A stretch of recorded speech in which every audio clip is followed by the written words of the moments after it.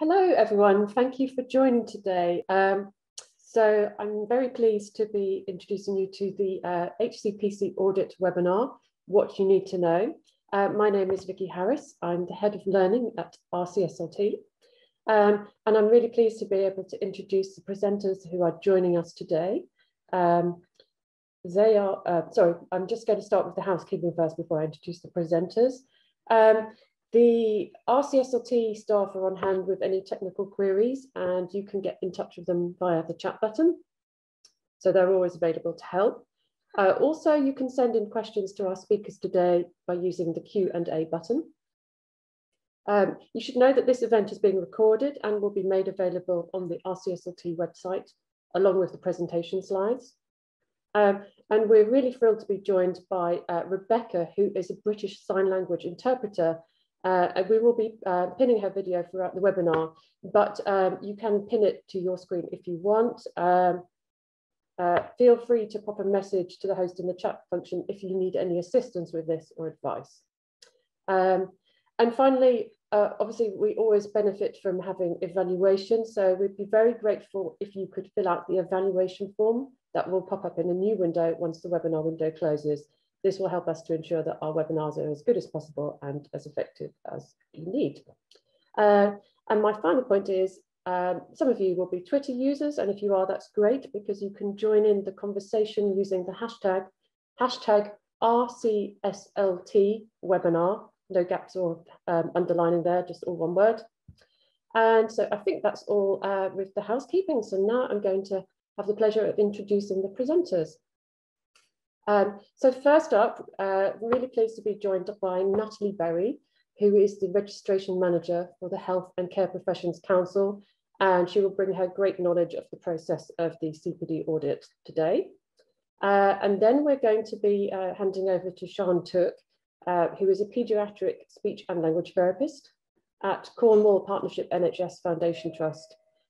She had done the audit the last time round in 2019, so she brings the great experience of what it's like to be audited.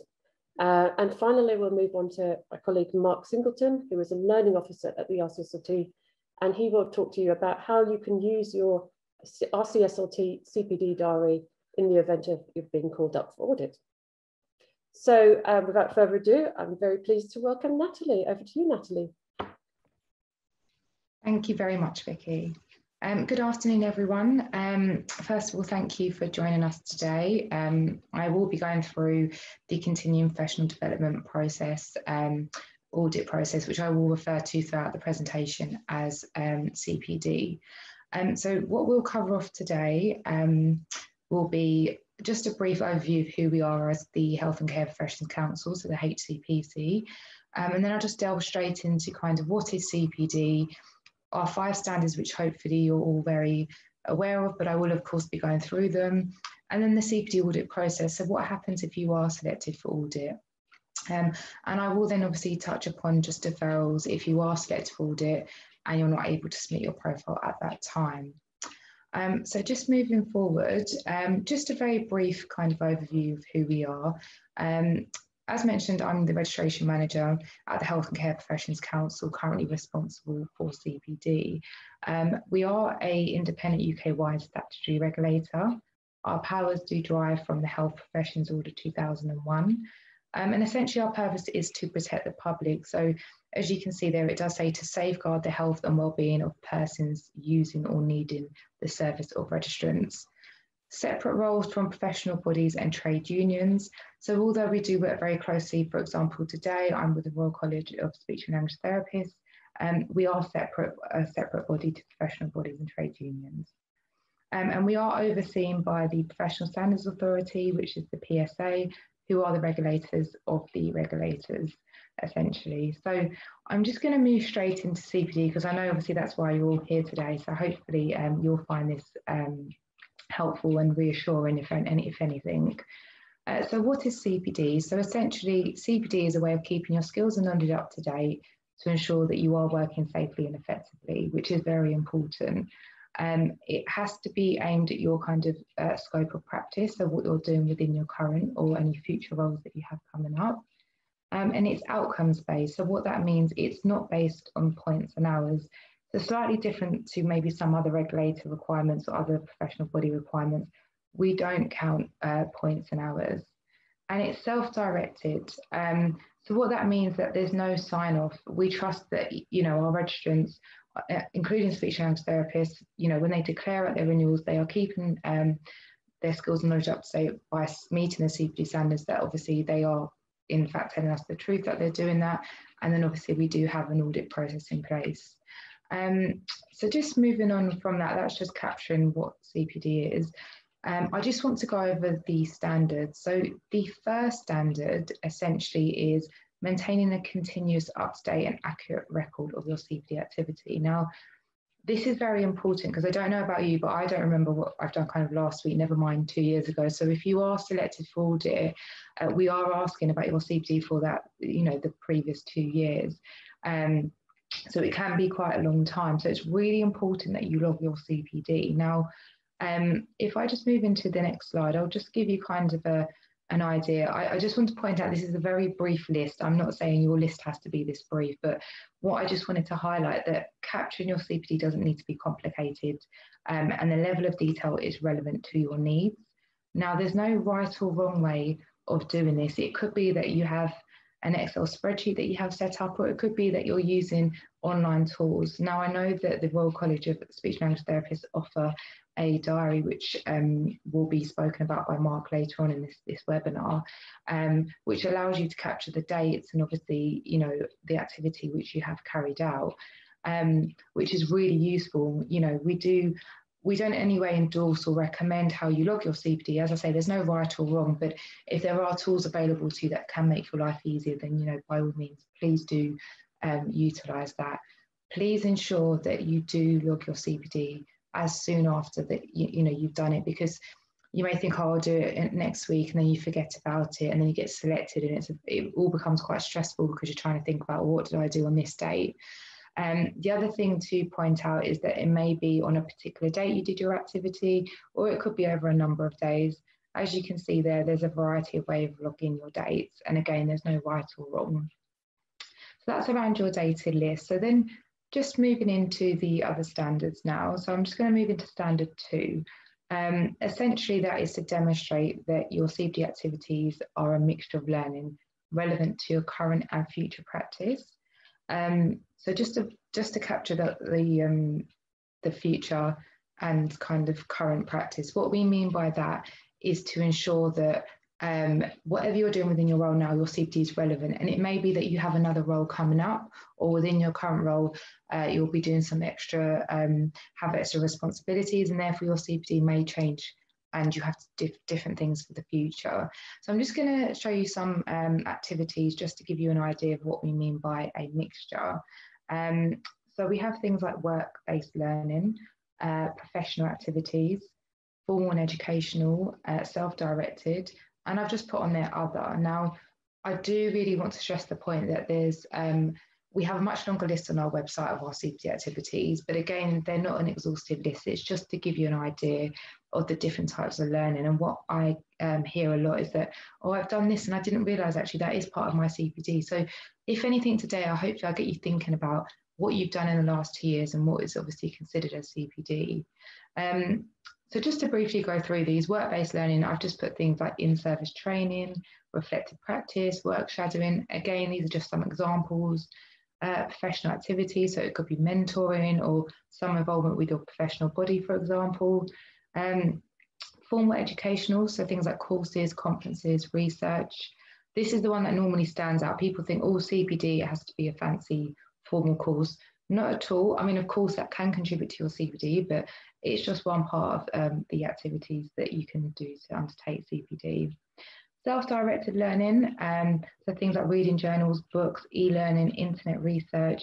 You may have found, because obviously of the challenges the last year, that you've done a lot more self-directed learning than normal. And then other things like voluntary work. But again, that, you know, you may have drawn in your skills and knowledge within that role. But again, this is just to get you thinking and just a bit of an idea. But the main thing is you're doing a mixture. So the key message to get across today is don't just stick to one type of learning. And don't worry so much about what you're doing. Does it fall in this category or, this? You might find there's an overlap. For example, some work-based learning may kind of overlap into formal learning. So don't worry too much about the categories, just more thinking about ensuring you're doing a mixture.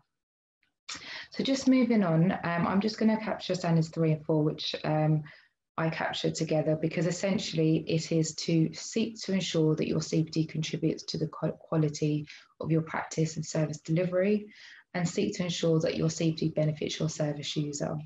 So in this part here, you're thinking about the CPD in which you're doing, how is it benefiting you and your service user? The question I get asked a lot is, well, who's my service user? And you'll probably find everyone watching today may have very different service users, and that may be because one of you may be in academia, you may work within a university, and therefore your service user may well be your students or your fellow colleagues. It could be that you're in a managerial role, and therefore your service user may well be your members of your team. Or it could be that you're seeing patients, and therefore your service user is your patients. You will find you'll probably have more than one service user. And the rule of thumb I always say is think about who's affected by your practice. Anyone that is affected by your practice is deemed your service user. So just to get you thinking about that and how your CPD impacts them, as well as obviously benefiting yourself. So just the last standard, that is standard 5, and that's submitting a profile for audit. And it basically says, upon request, present a written profile. Just to clarify, we don't want you sitting there handwriting a profile by any means. And what we're just saying is that if you are selected for audit, you do need to submit a profile to us. It's not optional. We do now have an online system to submit your profile on, but you can only use that part of the system if you are selected for audit. At renewal, 2.5% of those invited to renew are randomly selected for audit, and those selected for audit do need to submit the profile by the end of the renewal period, which is the same deadline as your registration. Profiles are assessed and reviewed by our HCPC partners, who are CPD assessors. And what I just would like to point out here is that they are on our register, and there'll be at least one from your profession. So there'll be at least one speech and language therapist, but 9 out of 10 times it tends to be both from your profession. The reason why we can do that is because all 15 professions on our register share the same CPD standards. But it's just a good point to make that, our CPD assessors themselves can be selected. They are our registrants, and they are bound also by our standards. So they're the best people placed to assess your profile, as opposed to myself or my team. So just to give you some reassurance, it is assessed by one of our partners. So just moving on there. So I mentioned about evidence. So the other part of your profile is that if you are selected, you do need to provide some evidence. Now, I do want to just point out, you don't need to provide evidence for every bit of your CPD activity you've done in 2 years, because that would be a horrendous amount of, evidence, and we don't want this taking up too much of your time, or you having to, get stressed about having to find different pieces of evidence. So you can actually pick which activities you're going to speak about and which ones you will evidence. There's just some examples here. So it's not evidence in a court of law, don't worry, it's not that stringent or strict. It is more kind of, for example, attending today is part of your CPD, which is great. So again, thank you for attending. You'll share, you'll get the PowerPoint slides after this webinar. It may be that you've done some notes as well of reflection, what you've learned from this. So all of that is evidence that you can submit with your profile if you're selected. It may be that yourself you've delivered a presentation, so it could be materials from your presentation. It could be induction materials for new staff, even down to personal development plans, reflection notes. Again, we have a much longer list on the website of what would be deemed as evidence, just to give you an idea. But I'm just going to move into now just around the CPD profile and what is actually required of you. And I feel like this part here is probably the most important and hopefully the most reassuring once I break it down to you, that it's not this hideous, horrible task if you are selected for audit, because I know how daunting it can be. So hopefully I can offer some reassurance today. So if you are selected, and this is only if you are selected, so if you are on that random 2.5% and we say, hi there, you have been selected, what we want from you, and again, this is to be done on our online system, which is broken down into 4 sections. First and foremost is a list of your CPD activities over the 2-year period. It has to be within that 2-year period. Anything outside of that won't be looked at or considered. There's two ways of doing this. You can upload a list. So, you know, if you are, for example, using the portal available to the diary to log your CPD, you could obviously download your list that you can upload with your dates and your activities. Or you can input manually into the system each of your activities over the 2 years and just a brief description of what they were.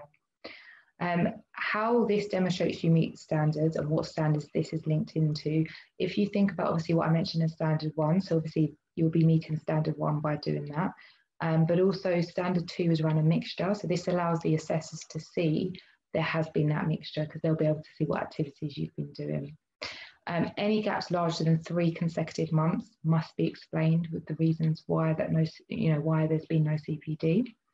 And then there is a section in the online system around summary of recent work and your personal statement. Essentially, summary of work is who are you, what do you do, what's your job, what role might you have coming up that's relevant to the CPD you're doing now, what have you been doing the last 2 years? And it's just to kind of help the assessors, you know, paint a picture of who you are and what you do, and it allows them to then be able to assess your CPD and your profile. 500 words is just an estimate. It's just, you know, to give you an idea. It doesn't matter if it's less or more. There's no penalties. It's just to give you an idea. So statement of how your standards have met. So this is like your personal statement, which we recommend around 1,500 words. So this makes up the bulk of your profile. And what I mentioned before is have a look at your dated list. Pick 4 to 6 examples I would recommend that are a mixture. So not all just like formal learning, maybe some self-directed, some formal, some work-related, and talk about them. You know, talk about how did it benefit you? How did it benefit your service user? Really reflect on those activities. You know, and this is what's going to demonstrate that you meet standards 3 and 4.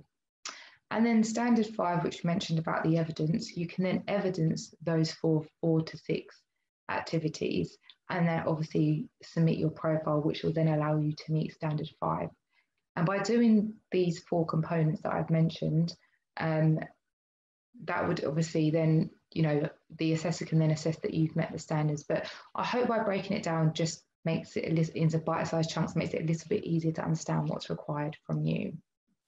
So just moving on, obviously, you know, we're very mindful at the HCPC, the impact the last year's had on all of us, particularly those in the healthcare professions, and, you know, the challenges that you face. So I thought it would be helpful just to kind of just go over some tips for completing a CPD audit if you are selected. Obviously, the renewal and audit process for your profession is coming around this year, so I just thought it would be helpful to include this. So reflect on your self-directed learning through the pandemic. So you probably will find during that time, and we completely understand it was a very extremely busy time. So there may have been points that, you know, CPD did take a bit of a sidestep, and we do understand that, but there probably were times where you had time to self-directed learning. So whether it may be more use of online facilities and things like that. So definitely home in on those and talk about those. The assessors are mindful there might be a slightly less of a mixture in the last year because of the restrictions and the challenges we faced, and they will bear that in mind when assessing your profile. Reflect on the training through the pandemic. So it may be that you've done training that was actually more as a result of the pandemic. Again, all of this is relevant to your CPD though, because it would have benefited your practice and also your service users. So there could be a number of different, you know, if it was training on PPE or something similar, again, all part of your CPD. So don't overlook any of that training. Don't struggle to fill in the COVID gaps. So I mentioned before 3 consecutive months. If there is a gap, it needs to be explained. If you find there is a larger gap where you feel that you may not have done CPD, or you felt ill unfortunately or something, or there was a good there was a reason to why, explain that in your dated list or in your personal statement to explain why there is a gap, to allow the assessors to understand why there is that gap in your CPD. Don't record all your work activities. So what we don't want to see, for example, if you have a weekly 3 o'clock Wednesday team meeting, which is kind of part and parcel of your job that you do, we don't really want to see that in your activities. However, if from that meeting it was deemed that you're going to go and do a bit of work shadowing, for example, then obviously that could be form part of your CPD, but kind of the day-to-day of what's expected to you and your work tasks won't be counted as CPD. So just try and have a think about that as well. Don't limit yourself. So I would recommend having a look at the CPD activities on our website and thinking about, there probably are some things you've done that you don't recognise as CPD but actually are. And it's asking yourself a few questions. Did I learn anything from this? If so, what was it? Has it changed the way I've done things? Has it benefited my service users? So when you start answering some of those questions and you start thinking, well, yeah, actually it has, that's part of your CPD. So definitely don't limit yourself to just particular activities. And show how your CPD meets the standards clearly. So I've gone through the profile and the 4 sections. So if you kind of stick to kind of, you know, the way I've described it and breaking it down and what's advised for each section, you should hopefully then be able to demonstrate you meet the standards quite easily. So we will share these slides, and just at the bottom, what I've provided you with is a blog that I've put together with a lot more detail on just top tips for completing the audit following COVID-19, and also a webinar I recently done, which is similar to this, but it's a lengthier version with a bit more detail that I undertook in April. So please do have a watch of that, and feel free to share with your colleagues as well. So just moving on, I'll just run through this very quickly. I just thought it would be nice to get some graphics on the screen. So we have the renewal process on the left, and then if we just move on to the diagram to the right, you will see the CPD process runs in parallel to renewals. However, it is a separate process. So my recommendations to you are, if you are selected for audit, you will get separate communication around this. Please ensure your email address, all your contact details are up to date, but most importantly, your email address and your home address are up to date with us. And you know, we will contact you separately from renewals if you are selected for audit. The deadline for both, as mentioned, is the same. And while your profile is being assessed, you can continue to practice and will remain on the register. My best advice to you would be to ensure to renew your registration, which is a lot quicker process, as soon as you can, and then obviously start completing your CPD just to make sure that your registration is renewed. So I'm just going to move on to just briefly covering deferrals.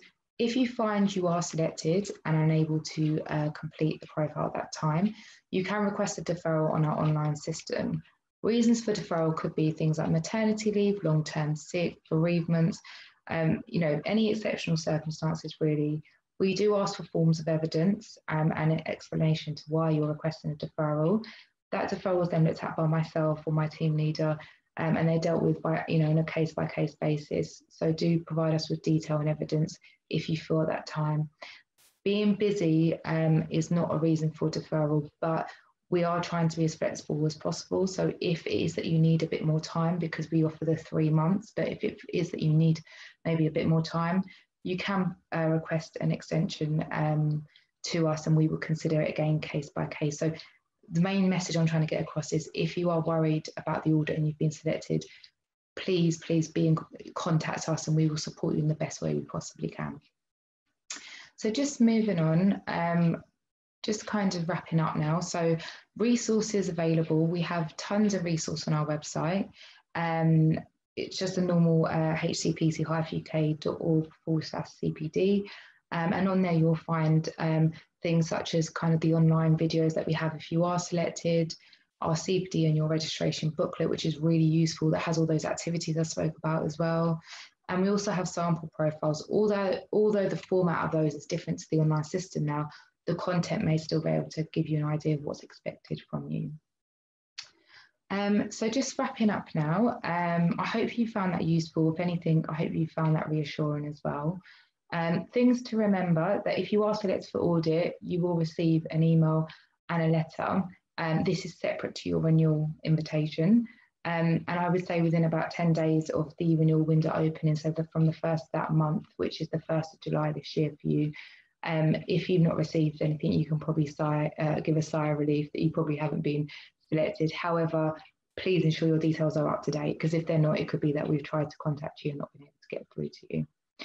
You can continue to practice during the audit process, and don't forget to obviously include your data list, which is very important. Any gaps more than 3 consecutive months must be explained. And please, please don't send us any identifiable information. So if you have a piece of evidence that may have a service user name on it, please ensure that it is redacted before you send it to us. And as mentioned, speech and language therapist renewal window opens on the 1st of July this year. So I hope that you found that helpful. So just moving on to the next speaker is Sian Tooke, who's a paediatric speech and language therapist based in Cornwall, who will be talking about her experience of being selected for CPD. I'll hand you over to Sian now. Thank you for listening. Brilliant. Thanks, Natalie. Hi, my name is Sian and I work as a paediatric speech and language therapist in Cornwall, and I was called to audit by the HCPC in 2019. I'm going to share with you an outline of my experience going through the process, as well as a few pointers and examples of specific activities that I hope might be useful for you should you be called to audit this year. So we all know as professionals registered with the HCPC that we could get called to provide evidence of our continued professional development, and for speech and language therapists this year is audit year. I remember registering with the HCPC as a newly qualified therapist and learning about the audit and thinking at the time that I hope it never happened to me. I think a lot of people hear the word and panic and worry about receiving the notification that they are required to submit a profile. I'd like to start by offering reassurance and say that if you take one thing away from what I talk about today, take this. It isn't scary. It isn't a process there to catch you out. Ultimately, I actually felt more secure in my CPD practice following going through the audit process. So firstly, you will receive notification informing you that you've been randomly selected for audit for your CPD. And mine came in the form of a letter with a handy how-to guide that Natalie referenced in her presentation, which really did support me in completing my profile. The guide how to complete your continuing professional development was really vital, and it gave me confidence when I went through the process. And I found it talked me through from start to finish, gave really clear pointers on where I could get more information from. And ultimately, as I worked on completing my profile, I continued to refer to it regularly. Once I'd received notification, I took time to look at all the online resources. I'd also attended the version of this webinar held back in 2019, and I referred back to my notes from that, as well as exploring the HCPC and the RCSLT websites.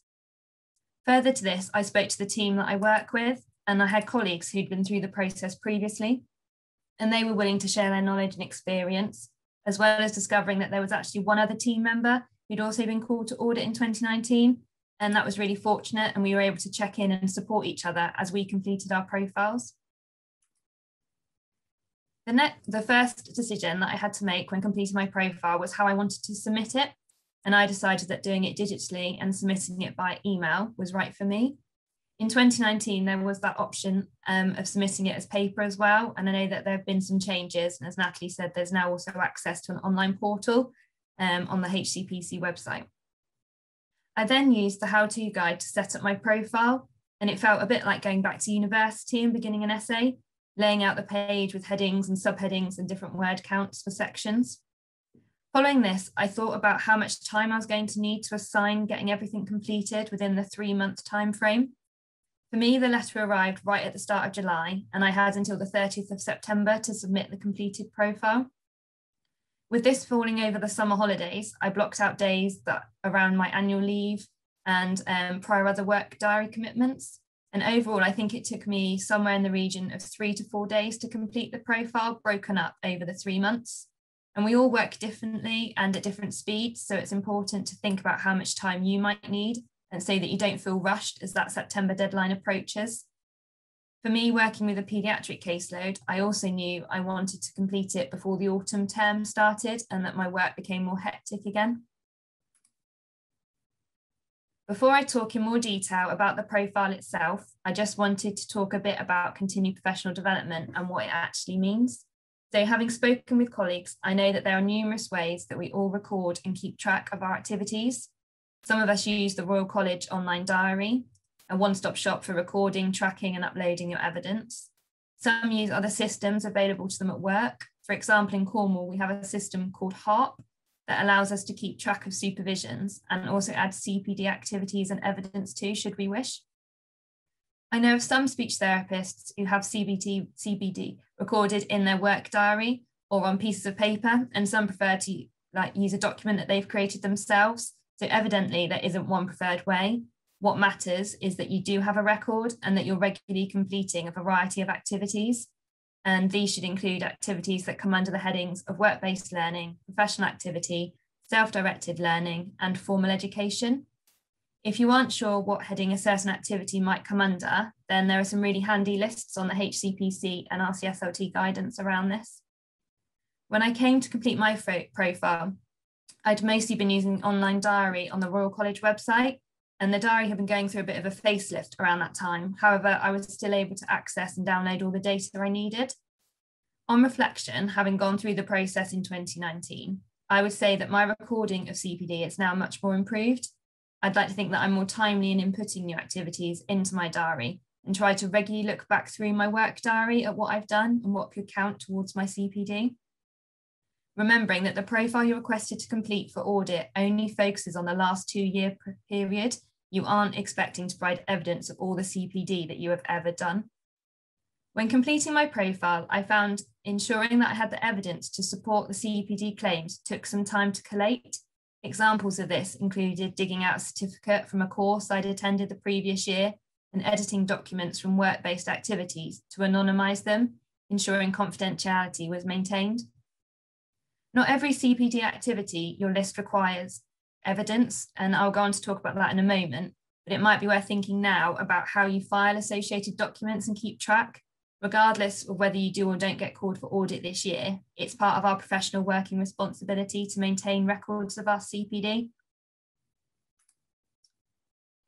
I'm now going to talk about the sections that make up the profile, and it's made up of these main sections: a summary of the practice over the last 2 years, a statement of how you've met the standards of CPD, and evidence to support your statement and CPD claims.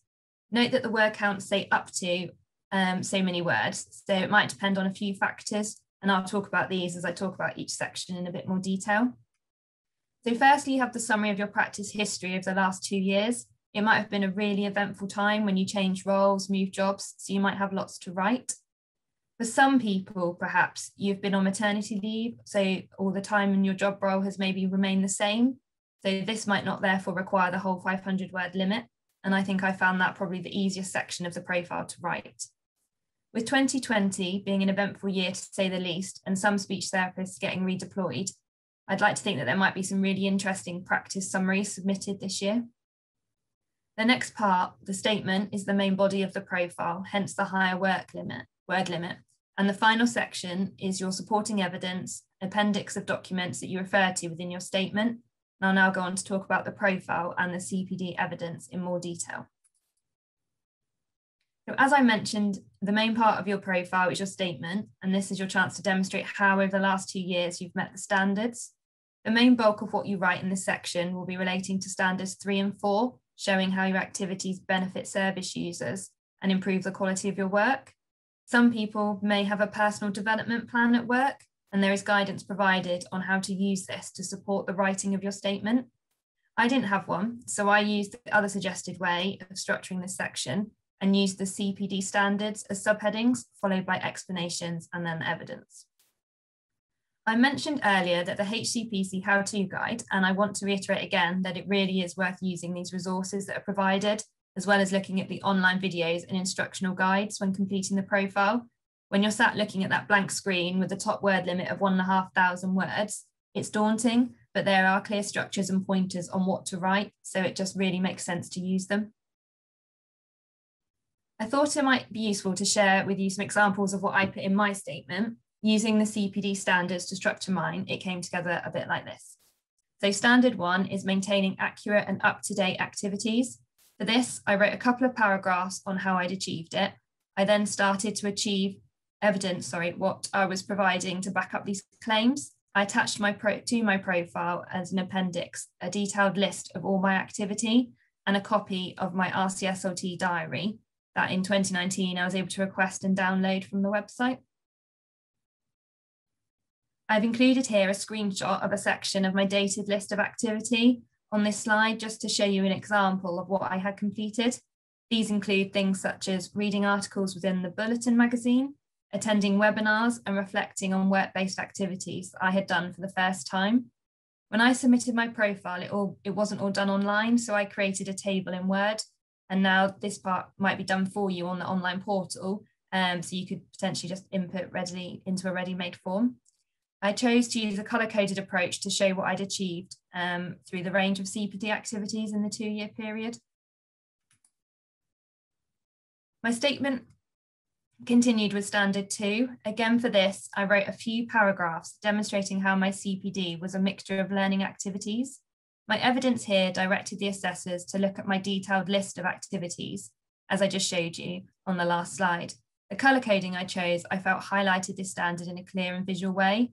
Other evidence I provided included notes relating to my completed NQP competencies and a copy of performance review work. These were used to show how I was maintaining good work and awareness of the HCPC standards of practice. As I mentioned previously, 3 and 4 are the main standards that you need to evidence within your statement. The previous two standards could be represented with reasonably brief explanations, and if you're keeping records of your CPD, should be easy to evidence. For these 2 standards, I chose to give 5 examples of activities and provided details about each one. In the how-to guide, it suggested using between 4 to 6 examples. My 5 activities that I wrote about were using a new target sheet that had been developed within our service and talking about the transition from one way of working to another, reading journal and bulletin articles and reflecting and showing how these had impacted on my development and also benefited service users. I'd also been fortunate to attend Palin PCI and Nuffield training courses and was able to provide copies of my attendance certificates to back this up. During the 2-year period, I'd had a student with me on placement. This is a great example of CPD activity. I always find having students opens up learning and reflection opportunities. And lastly, I wrote about a piece of work I'd completed, creating a traded services agreement document. I was able to anonymise this and submit a copy of the paperwork as evidence. These are examples personal to my CPD and work life, but I hope they might give you some ideas on what sort of familiar activities you might be able to reference within your profile. And there we have it, an outline of the profile completed, your practice summary, followed by a personal statement and supporting evidence. So the 5th HCPC standard that completing your profile is looking to ensure you are maintaining is ultimately completing the profile with evidence and returning it when requested. Once I'd completed my profile, I submitted it by email to the HCPC and waited. I was given an estimated time of 8 to 12 weeks for processing of the profile once I had submitted it. I received notification of passing the audit by email, actually on my birthday in November 2019, and thankfully it was a good outcome. It was then just a case of continuing on with working life, ensuring that I was completing a range of activities and recording it and remembering that just because I'd been called to audit once didn't mean that I couldn't be called again. So I hope that sharing my experience has been useful. And if you want to see more examples of the completed profiles, these can be seen on the HCPC website. Remember, using the guidance, seek support if you need it. And I hope that if you do get called to complete your profile this year, you'll feel more equipped in doing so, having listened to these presentations. I will now hand you over to Mark Singleton, who's the Learning Officer for the RCSLT.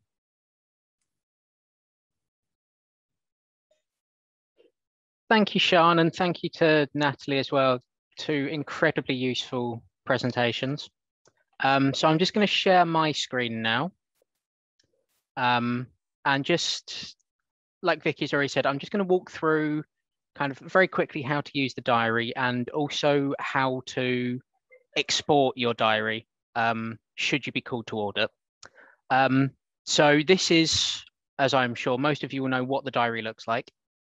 And when you're adding activities, and I think this is something that not many people realize, you don't have to do a huge amount when you first add the activity. So I understand sometimes you might do some CPD and not really have time to genuinely reflect on it and add all of the information in that you want to. So I'll just use test activity as a test. But all you need to do is add that in, and it will then save it just here in the activities without professional development goals section. And that can just serve as a reminder to you that you need at some point to add some detail and properly reflect on the learning itself. Obviously, try and give it a title that will make sense to you in maybe a week's time when some of the detail has been lost.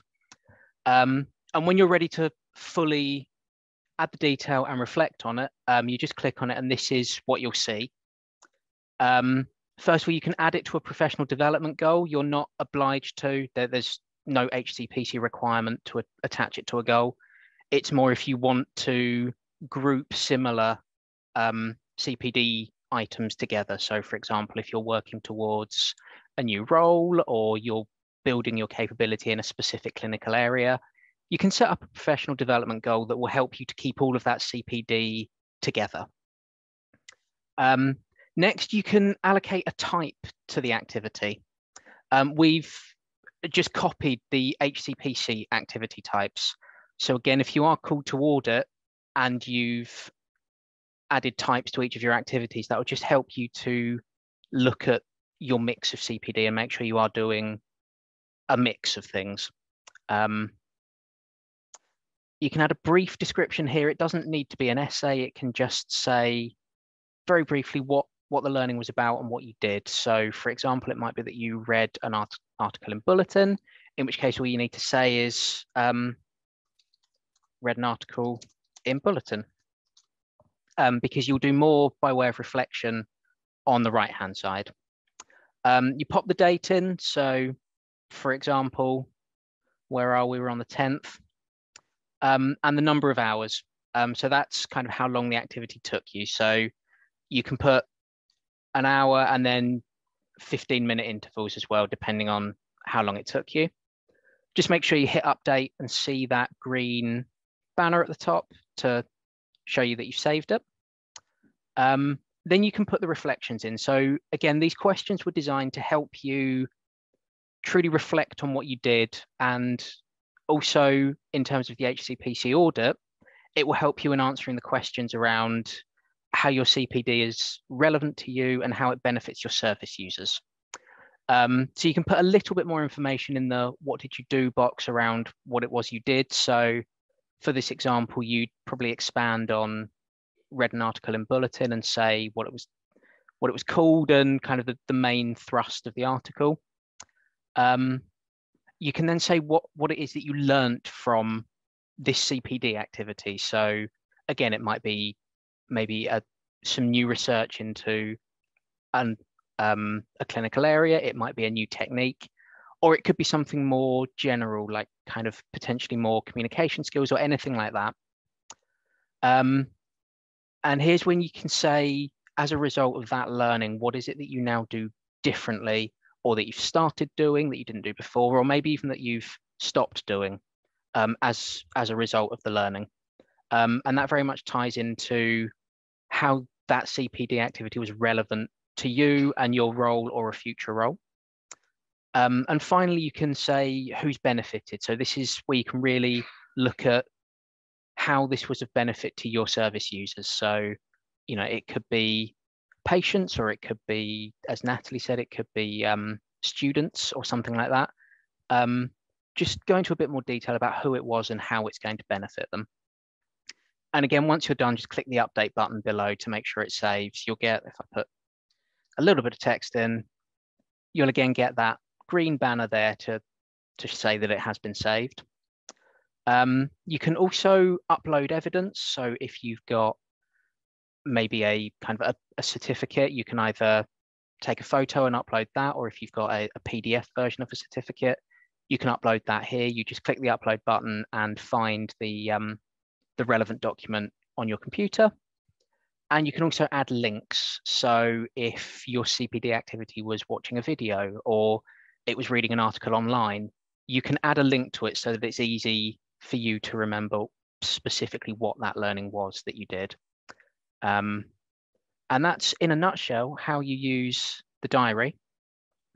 And then if you are to be called to audit, there's a button up here at the top called Export.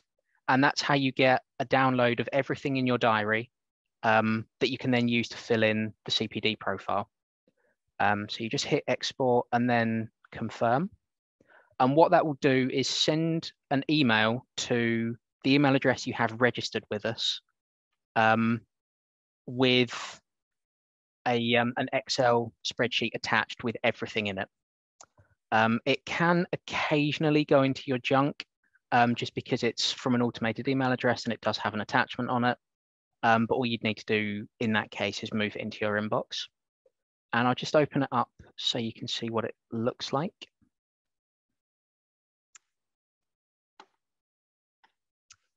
So this is how it will come out. Obviously, your download is likely to be a lot more detailed than mine. This is just a test account we use for demo purposes. But you'll have all of your activities up here. And if you only need the activities from kind of the last 2 years for the HCPC audit, all you'd need to do is filter it. And then you can just pick the relevant years. So if you don't need data from that long ago, you can exclude it and then it will come up here instead. And I think in a nutshell, that's it. So I will try and pick up any questions that have come through while I've been speaking. But in the meantime, I'll pass back to Vicky. Thank you, Mark. And thank you also, Sean and Natalie.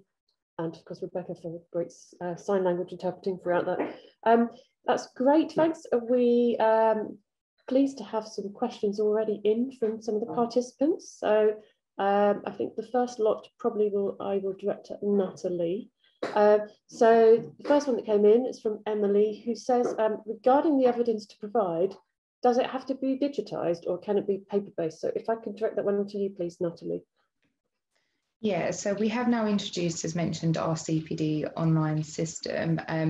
As Sean mentioned previously, it was email or paper. We've now come away from that. So now any registrant that is selected for CPD does need to use the online system. So in terms of evidence, it will need to be uploaded. And there's a number of different types of documents that we accept. And it may even be that if you can take a clear picture of the evidence and upload that, that can work. We've seen registrants do that. As long as we can read it, that's most important. But yeah, we no longer accept emails or posted profiles. We've kind of got with the times now. So yeah, we're online finally. Brilliant, thank you. And Millie asked, I was redeployed into hospital maternity during COVID. That's probably quite a sort of common scenario. Does the training from this count, even though it's not directly speech and language therapy related? And again, that's probably a question for Natalie, really, please. Yeah, absolutely. We have seen a lot of this recently, and any training that you have done or any CPD you've done during that time would be considered, because, you know, when we speak about that summary of practice, and just, you know, your summary of work, that's where you'll be explaining who you are and what's happened in the last 2 years. So the assessors will be aware of your circumstances. And obviously the CPD you carried out during that period of being redeployed essentially is considered your CPD as well. So yeah, just to reassure you that that's absolutely fine. Any training that you carry down, as long as you can relate it to your practice during that time and just explain to the assessors where you're redeployed to. And you probably will find there is some skills and knowledge you were pulling on from your previous role. So yeah, just having to think about all of that, but yeah, it would definitely be considered. Wonderful, thank you. Then we've got a question from an anonymous person regarding deferrals. Could someone theoretically defer twice in a row? For example, if they were on maternity leave for the first time they were selected, and then on long-term sick leave the next time? Natalie, I think, again, that's probably a question for you, please. Yeah, that's fine. Yes, they can. I mean, each deferral request is dealt with on a case-by-case basis. We do see very rarely that some registrants are deferred more than once, because unfortunately things can happen in life and we have to be flexible and understanding. So yeah, we've had similar situations, and given the circumstances, we can then defer again. That's not a problem. Obviously, they would have to put in another deferral request at the time of being selected again. Okay, that's really useful, thank you. Then got another question in from Sam. Not all CPD results in you doing things differently. Is it acceptable to the HCPC that CPD can confirm or update your knowledge and that you haven't necessarily changed your practice? it is difficult to find new CPD if you're specialised in a specific field and work independently. So I wonder again if I can put that to you, please, Natalie.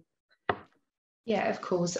What I would say to that is absolutely. I mean, what you will find, and I think I mentioned in the presentation, that you may go into something or do CPD and think you're going to get something from it, but actually you don't, or you didn't get as much as you wanted, or actually it's just reinforced some of the learning you already know. That's absolutely fine, because what we're saying is keeping your skills up to date in order to work safely and effectively. So it may be that you've gone along and done something and it's just reinforced what you're already doing is the correct way of doing it, and therefore you've kept your skills and knowledge up to date. So you can explain that in your profile, or even if it's just one thing you've learned to do a bit better, again, you can explain that from that activity. So yeah, that's completely acceptable as well, as long as it's explained in the profile. Great, thank you. There is one more question in. I'm just going to mention that if anyone has any questions for Sian on the experience of going through audit, or Mark on the practicalities of getting your putting data into the CPD diary or getting it out ready for the audit, if they can send questions in now while we still have a few more minutes. So we've got a question in while people might be furiously typing. Is that, from Sam says, is there a maximum amount of times you can be called for audit, please? And again, Natalie, I should think is best to answer this. There's not a maximum amount of time, because it's a random selection. You can be audited more than once. We have seen cases of someone being audited twice. Very rarely we've seen, and depending on the profession, because some have gone through CPD for many years, in occasions we have seen 3, but these are rare. It's obviously because, and it is a completely random selection, so which I can assure you it is. So there's not a maximum, we don't cap it. I mean, essentially it's for a different 2-year period, and obviously you are expected to do your CPD. So I know it may feel a little bit unfair if you're selected again, but your colleague over here has never been selected. I can completely empathise with how it might feel a little bit unfair, but it is a random selection. And what we wouldn't want to do is kind of exempt anyone for a different 2-year period just because they've gone through audit before. So no, there's no maximum, and you can be audited more than once. Wonderful, thank you. We don't have any questions in currently. We have just about 5 more minutes left. So while, if anyone is, we've got one in just hot off the press from Glenda, who says, to all panelists, I work in a school and have roles in addition to being an SLT. Can I add CPD activities more focused on other roles I take in the school? Probably again, Natalie, that is one for you, I'm afraid. Thanks. We find this very often with our professionals, that they may be doing more than one role. I probably would put the ball back in your court and say, you know, what you're doing in this other role, is there parts of it that is allowing you to draw on your skills and knowledge, or benefiting some of the practice within your speech and language therapist role? You may find that there is, and if there is, then obviously do by all means include that in your CPD profile.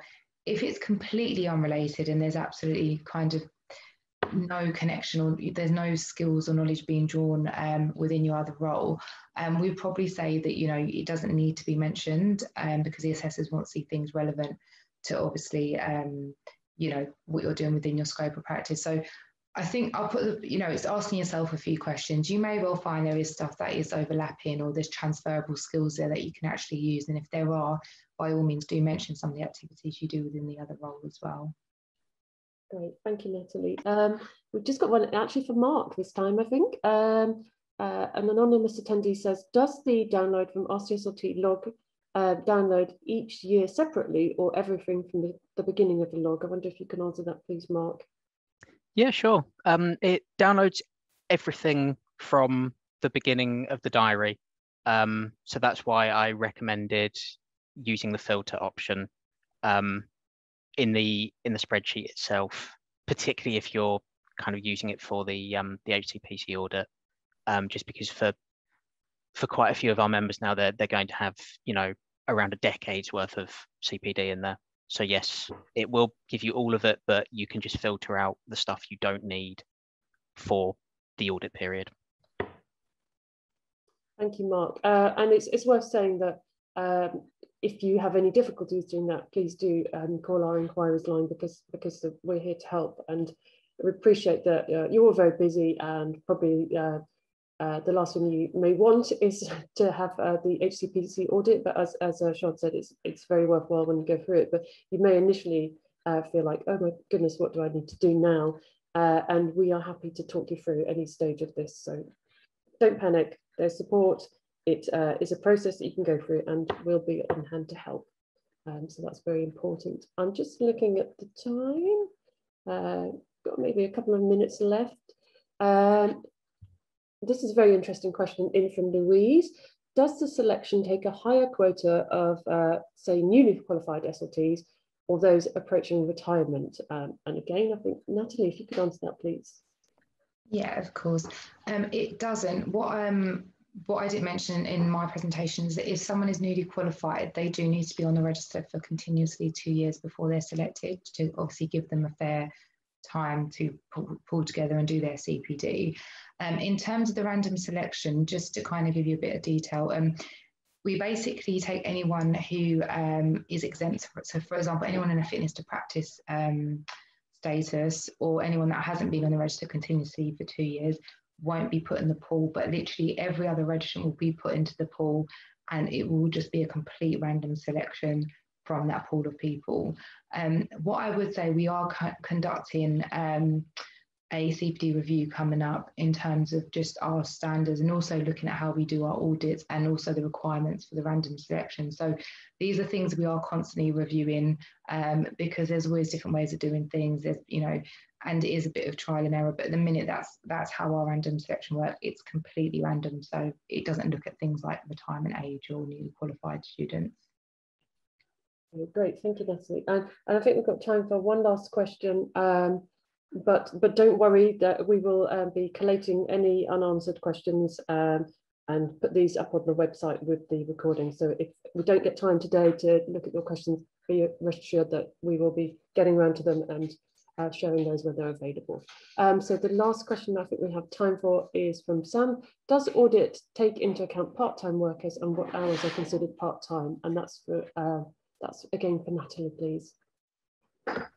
Yeah, absolutely. So in your summary of work, obviously, I recommend that you mention that you are working part-time. Obviously, we do still expect you to do your CPD, but we do understand that it may be more limited, and maybe not as much as maybe someone in full-time employment. Again, the assessors will consider that when looking at your profile, but we still encourage, even probably more so importantly, because you're doing part-time, that there is a mixture of learning there. So again, the rule of thumb still applies. If there's any gaps larger than 3 consecutive months, they need to be explained. But the assessors will always consider, you know, your working environment and your contract, if you are part-time or full-time. So please do mention that if you are selected, and it will be considered. Wonderful, thank you, Natalie. Okay, I think there are still lots of questions flooding in. I'm afraid we don't have time for any more, but as I say, they will go. We will answer those and put them as a sort of an FAQs with the recording of the webinar when it's ready. It will be going online shortly, so please do have a look out for that. You will need to be an RCSLT member to view the recording, and we'll share it out in our usual channels, like on our e-newsletter and in our social media channels.